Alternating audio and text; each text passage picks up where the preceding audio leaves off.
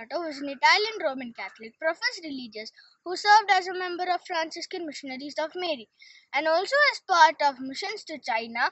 The latter proved to as a minor inconvenience to be troublesome due to the missionaries killed during the Boxer Rebellion. Pallotta was eager to offer herself to God for the conversion of infidels and was devoted to the poor souls in purgatory. She recited 100 times each day the eternal rest and gained indulgence for the poor souls. Her lifelong motto was, "I will become a saint."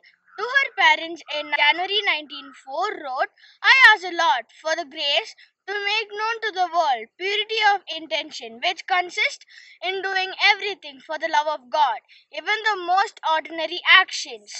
Pallotta devoted her entire life to the rule of her congregation and to serving in whatever task was prescribed to her. She desired nothing more than to work in menial jobs, and while in China dedicated herself to the care of the poor and orphans in the orphanage that she worked in. Her cause had its origin since the order received the encouragement of Pope Pius X, despite it not beginning until a decade later. Following the recognition of two miracles, Pope Pius XII celebrated her beatification on 7th November 1954. Saint Maria Assunta Pallotta, pray for us. Holy Trinity, one God, have mercy on us.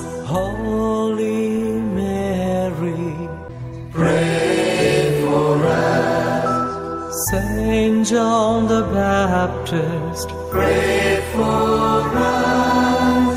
Saint Peter, pray for us. Saint Paul, pray for us. Saint Matthew, pray for